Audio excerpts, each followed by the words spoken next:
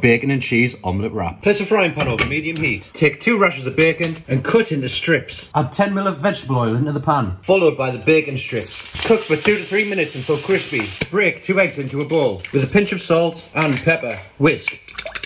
Remove the crispy bacon from the pan and place back on the heat. Place another pan over high heat. Add 10 grams of butter into the first pan, followed by the eggs. Move the eggs around a bit and then swirl the egg around the pan.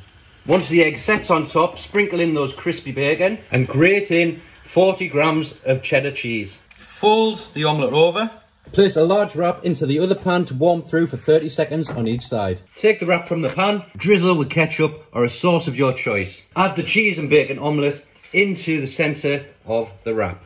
Fold in the edges and then fold from the bottom and roll. Cut in half on an angle and enjoy your